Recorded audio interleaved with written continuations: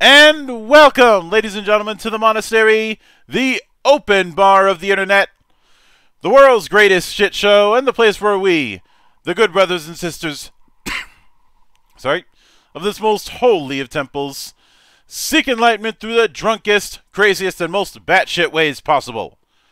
I am your one and only gaming monk, better known as Mildra, and with me is a newcomer into the temple, coming to us straight from Quest Nest and creators of the Divine Forge campaign, the one and only Frank Symons.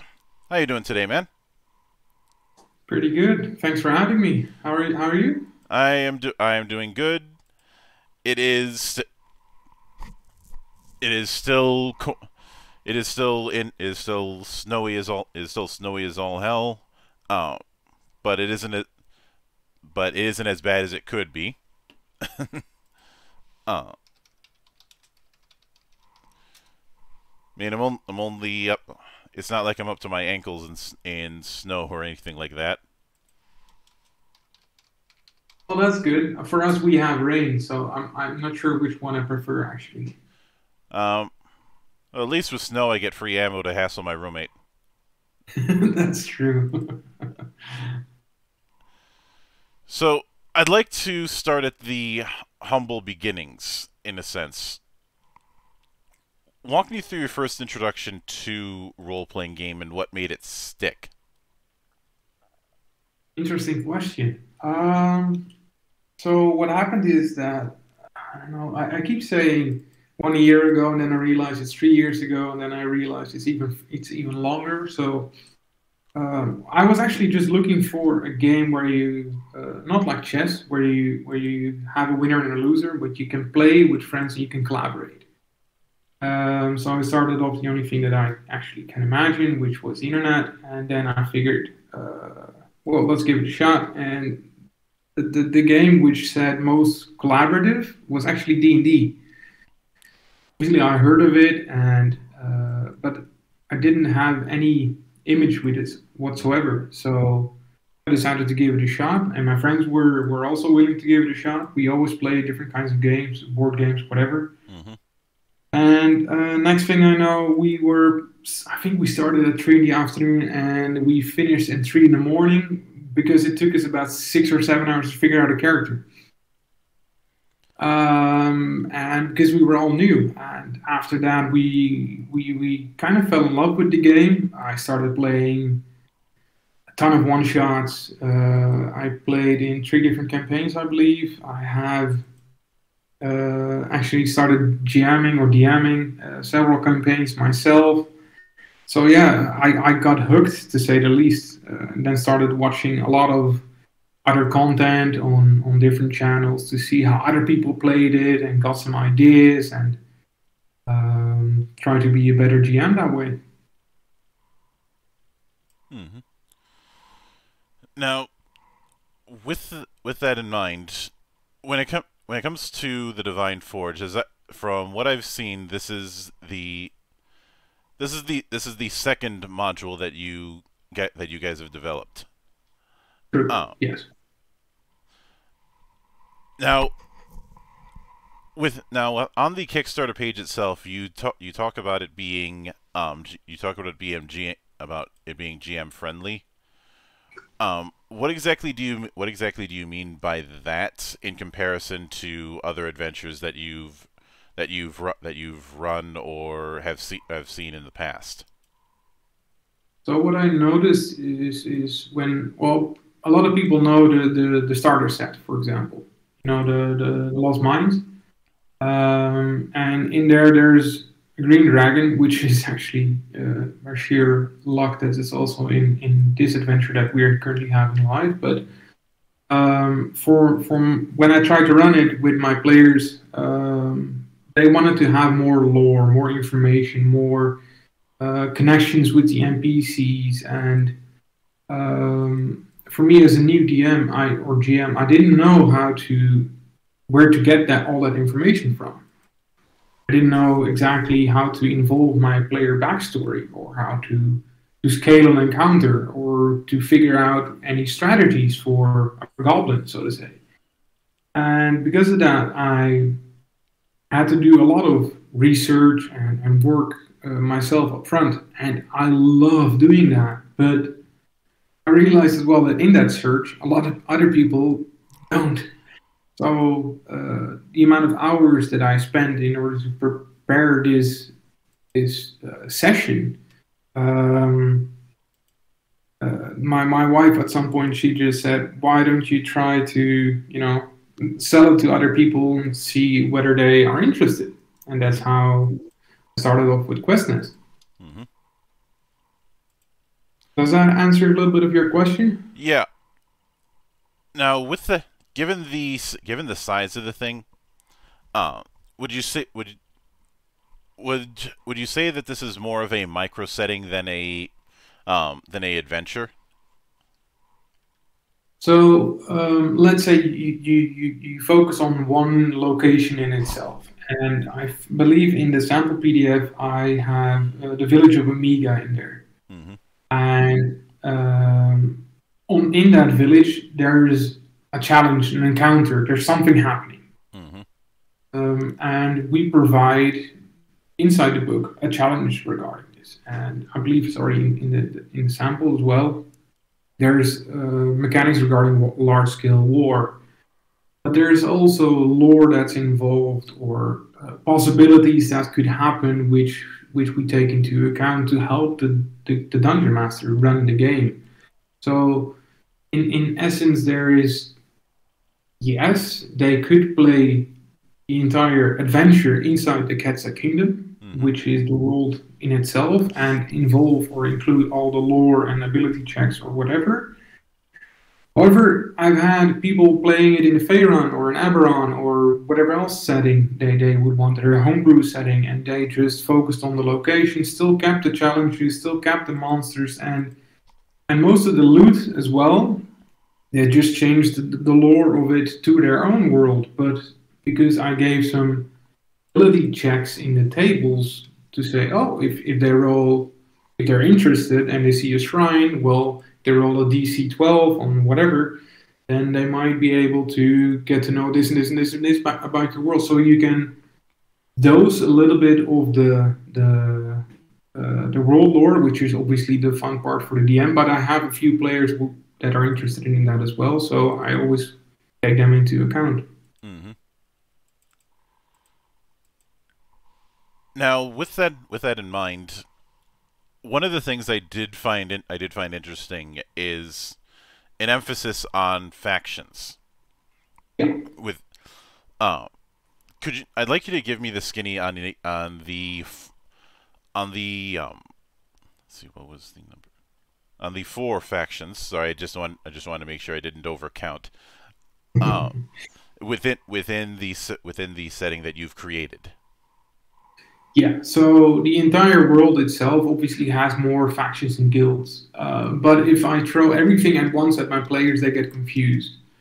So what happens is that every single book or main story arc, or however you want to call it, you deliver a little bit more factions or guilds. And what happens is you have several good deities and several bad ones. Mm-hmm. And people that strongly relate to that deity, they cluster together and then they form a faction, or for some people, for some worlds, it could be a guild or something like that. In this one, it's called a faction, and because of that, it's fun for my players to say, "Oh, he's wearing this or this type of clothing, or he is carrying this sigil on his chest, or on his piece of armor, or on around his neck as a holy symbol. I believe in that same one, so we have something in common." And then they instantly are more immersed into the world because they are not alone, and they feel like, oh, I can talk to this person while he or she isn't necessarily the face of the group, which also gives them an opportunity to roleplay a little bit more, despite not, roleplay a little bit more, I suppose. Mm-hmm. So now taking that into account, you went through You went with the 6 to 9 as the level range for the adventure. Yes. Even with that, do you plan on having anything in there to support kind of potential seeds after the fact? Oh, for sure. So the first book that we present was level 3 to 6. This one is level 6 to 9, and I'm planning to go further to 9 to 12, and then we'll see a little bit from there. Obviously, I have a lot of ideas still for a lot of different books, but just taking it one book at a time is already enough. Mm-hmm. What could happen is there are some hooks relating to the next book. Yeah, for sure, that's possible. Yeah. Now, something else that I found interesting in both the preview document and on the Kickstarter page itself is you putting in rules for large-scale battle mechanics, which is an amusing bit of timing because a few days ago I was talking about my disappointment with Wizards of the Coast because even after all these years, they still haven't supported mass battle rules. That is convenient for timing, yeah. So, how exactly do you have large-scale battles working out? So for me, I started looking at what I didn't want to have with my players, which happens when you already throw a lot of minis with the bigger boss around, is that they either hit or they miss, and then it's a lot of waiting for them to hit or miss. Mm-hmm. So it's a lot of focused on one-on-one battle, so to say. But instead, I decided to cluster the monsters together. Let's say you have several goblins in there with an armor class of, what was it, 15 and an HP of 7. But then you have 4 of them, and you call the 4 of them one unit, and their hit points they stack, so to say. And as soon as one player makes an attack, the damage transfers to the other goblins as soon as he hits, which leads to giving the player at 6th level, especially the moment to feel like everybody's always thinking about Legolas and Gimli during these massive combats. So they could actually, with one attack, kill multiple opponents. Like a sleep spell, so to say, would also have the same kind of rulings. But for me, that wasn't enough to a certain extent, because why wouldn't complete an entire army focus on only your characters that are sitting at your table? Then it becomes a little bit more of the, yeah, I'm the dungeon master and I want to challenge my players, so I'm going to throw waves of minions at them, and they will increase in difficulty and etc. etc. Mm-hmm. So I decided, also with a little bit of help of the internet, to go for challenges, which makes more sense to a certain extent. So as soon as you have the first wave, as it were, which others use, you have the first challenge, which is the front gate. Mm-hmm. And the front gate, that's the first challenge that presents itself. There are creatures trying to breach through the front gate, which is daunting. So your players are going to react to that. However, when they are focused on that, now the challenge presents itself, which could be arrows that are set on fire. And now the village is starting to catch fire, and the second challenge presents itself, which means we need to either quench that fire or kill the archers or figure out a way how to deal with this. Mm-hmm. And, well, if you give them several challenges, and let's say they decide to forget about the ones at the front gate and only focus on the archers instead, then at some point they will breach through the front gate, wreaking havoc along the way, which results in more deaths of the villagers, and that's something we don't want. So there's consequences of not dealing with the challenges, but it's still the player choice. And that's what I kind of like to have in my games as well when I run them. To have player consequences, as it were. Yep. And on some other aspects that I was curious about is it looks like you're planning on giving advice on how to on specific uses of inspiration and just how to lean into it.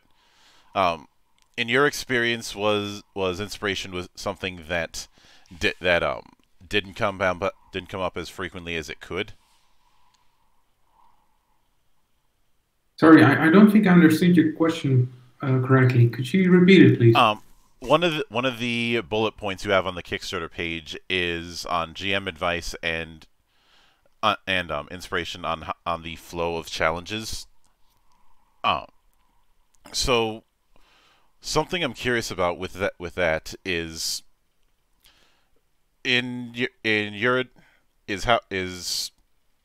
guess the best way for me to put it is the idea of how an adventure flows and how you tackle that. The way that an adventure flows. Especially since things like puzzles and non-combat obstacles can drag in certain situations. Well, I like to focus on the people that are sitting around my table, and obviously I don't know who is going to sit around your table. So, but for me, always the people that were playing at mine, some were focused on battle. Yeah, I just want to kill shit, and others were more into no, I want to actually talk to this person and learn more about the world, and others were, ooh, is there something that I could steal, or is there like a hidden passageway, or the three core pillars of D&D pretty much. And I try to involve most of them into the adventure as well. So you could involve pretty much all the three core interests of the players into your adventure itself. And regarding flow, I don't necessarily think a puzzle could be a drag. It depends a little bit on who's at your table, obviously. Regarding flow, I meant more of a, how to put it, more like a pace. Of first there is a battle, afterwards there's some investigation going on. During this investigation you might encounter a hidden passage, but it don't needs to be opened with a riddle or a puzzle, and that way you can have two sessions like right after another, or even in the same session, and you can still make it a wholesome adventure or session for everybody at the table. I think that's yeah. Does that answer your question? Yeah. I'm going a little bit all over the place. Don't worry about going all over the place. That's kind of what we do around here. So, but would it be fair to me to say that there's a lot of material within the adventure to ease the inevitable bookkeeping that a GM has to do, since, well, a GM's gonna have their work cut out for him as it is. Yeah, they're obviously for a GM. When I was running some adventures, what I hated at some point was that you always the stats of this NPC are all the way in the back, or I want to just scribble something down, but I have this book in my hand as we speak at this encounter, and now I can just write it in here, which I did. I just wrote in the back of the encounter, or just in the side, a little bit about, this bad guy got away, or this person got killed instead while he was actually supposed to live, and what are the consequences of that. And in order to provide a place inside the book for dungeon masters to actually write that stuff down or keep track of the different monsters that are there and their hit points and initiative without having to open up so many different documents. And I might double some information or make it a little bit shorter, like Commander's Labs as well. He obviously has a lot of different abilities and stats, but if you look at the encounter itself, there's pretty much one small table that explains how you can run it quickly. And those kind of small things could make your life as a dungeon master a lot easier already. Yeah. Something else that I saw in the preview that I think is a godsend is just adding in a lot of the characterization details for NPCs, but in particular the how to RP part of it, because a lot of times I've seen NPCs in modules, and you'll usually be given a stat sheet and a bit of backstory with them, but very little on the personality, because no matter how well you prepare it, the players are gonna find a way to surprise you. It's just how these things shake out. It's their job. There's a reason the phrase "no plan survives the first encounter" exists. Yeah, I can relate to that. There's been several monsters that I threw at my players that were supposed to live or wasn't supposed to be a battle because they were outmatched, and well, that happens. That's how it goes. So, but what you said regarding the monster's desire and how to roleplay or their descriptions and possibly even cinematic attacks, those kind of things that just bring the monster to life for yourself as well. And I'm not saying you should do it this way. It's just more of here's some inspirational thoughts. Here's some ideas that you could use in order to play this character, but you could do it the way you want, obviously. There's artwork, you can see what it looks like, yet I put a description in there. You can also just show the artwork to your players. It's up to you. Mm-hmm. Now, with that in mind, something else that I find kind of interesting is just the visual approach that you had, and when it came to just getting the art done, how did you reach out to your particular artist? Was it just putting out a call and seeing who responded, or was there a different story? Regarding my artist? Yeah. So I have an artist for this.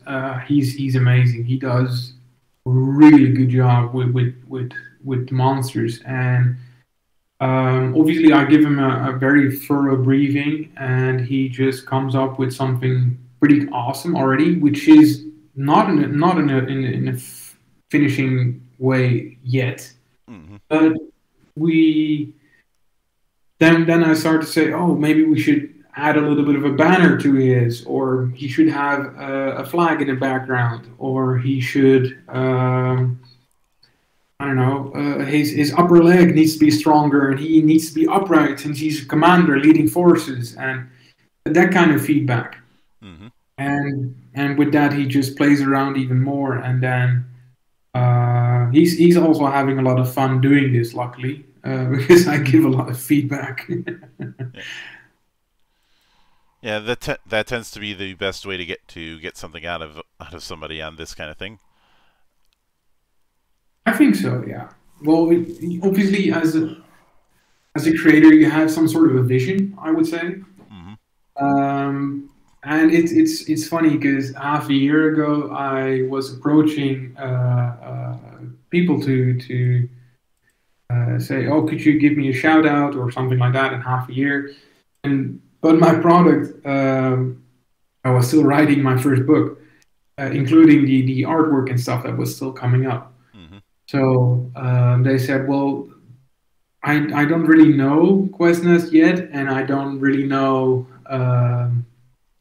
the product, and I don't have experience with the product. And I'm like, no, but the vision that I have, it's looking pretty amazing. And when they approach them now, and then they see the Kickstarter page, which with some of the artwork and the way it looks and the sample PDF, and then they're like, "Ooh, okay, so this is what you actually envisioned half a year ago." Mm-hmm. And that's how it works as well with your artist. We have some sample music in there, and I've spoken to Nuno quite sometimes.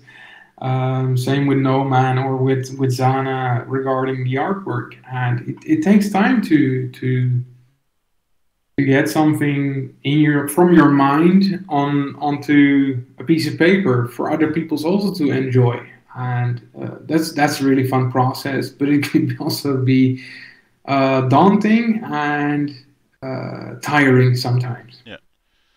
Now, as I hinted at before, this is technically your second project. The first being Hell's Prison Escape. Yeah. What would you say were some of the learning experiences you had with that first book that you're planning on applying to the second one? Some of the learnings. Well, luckily you have a little bit of time. So for the first one, I only had one product, one tier, which was a book of 14 euros, and I did my own artwork, and actually the entire adventure itself came around because we were playing an adventure module, which I already homebrewed so much on that you couldn't even recognize any of it. And then my players had a TPK because they were new players and they were in a cave, and one of them was really anxious to kill something while others were negotiating, and then one ran off and cast Thunder Wave, so the entire cave was like, huh? What's that noise? And then they said, oh no, we need to fight them all instead of negotiating, which didn't end well for them, because even when they were fleeing, they came across more creatures and enemies, and so I gave them the option. Mm-hmm. How do you want to go about this? And that's how we started off with Hell's Prison Escape. But because of that, I wrote down a lot of things on paper, and I did most of it all by myself with my players. And for this one, I have people that I can brainstorm with. I have actually so many more people working with me on this, and that helps making even a stronger adventure. And I learned a lot with artwork, because for my first one, I didn't do a very good job, since I did it myself in the beginning, and I launched in December, which apparently is a no-go month for Kickstarter, and then I was actually partnering up with Door Games, and I found some cool, amazing writers that were willing to help out. Got an editor, and next thing I know, you're just growing and developing, and you deliver products of such a higher quality that you believe that your backers deserve, and you learn every step of the way. I should have told them that to use this link instead of Kickstarter.com, or which doesn't help, because if you tell someone to give you a shout out, just send them over to Kickstarter. Mm-hmm. And they say, just go to Kickstarter. Then you're like, ooh, there's not even a link to my own page. Well, maybe we should add that next time. And there's constantly those small things there's just too many to count Mm-hmm. that have impacted both me and the story itself. Yeah. Now, with that in mind, as I understand it, you are shooting for around 300 or so pages. Yeah, probably more. Yeah. Probably more if you end up dipping into stretch goals. What are you shooting for as far as a release window? So because my release of my first book was pretty tight, I noticed also because I became a dad during that period, so everything changes. Mm-hmm. I'm aiming for November 2023. However, I'm hoping and going to work really hard in order to get that delivered sooner. I just don't like it when I have to give a backer update or Kickstarter update and tell my backers, sorry guys or girls, that unfortunately I'm still not done yet. I need another month. I'm still not done yet. I need another month, or I need another week, or I really hated that feeling, and it felt like I was letting down my backers as well, because some of them were really hoping to get that adventure going, since their campaign would have ended and it would be a nice way to start a new one, for example. And if you have 100 backers, then you get to know those kind of stories from your backers as well. Mm-hmm. And that's why I extended it for this one, not only because there's more coming up, but also because to give myself a little bit more peace and quiet at home and not just run myself down all the time. Mm-hmm. I can certainly get behind that. So, but with all, and I am going to be looking forward to seeing how it develops. But with all that said, I do want to sincerely thank you for taking the time out of your schedule to come all the way to my temple and enjoy and brave the hell that is time zones, enjoying all of the madness here. You're very welcome. And anytime you see fit to return, the door is always open. As I often say around here, drinking is not mandatory, but it is encouraged. That's a good saying. Well, I want to thank you as well, Mildred. Mm-hmm. I hope you have a better idea of the adventure itself and my approach and the way I go about things. Obviously, this is my second Kickstarter, so I'm not an expert yet, but I've learned a lot. And I'm trying to. Oh no, I'm not more. I'm more than trying. I'm actually getting towards the level of the big names with my books. So I'm really proud of that, and you can see that hopefully already in my landings page on Kickstarter. And I appreciate you reaching out. Mm-hmm. Yep.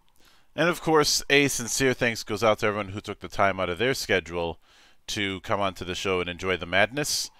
And there will be plenty more where that came from, as there always is here, on the open bar of the internet.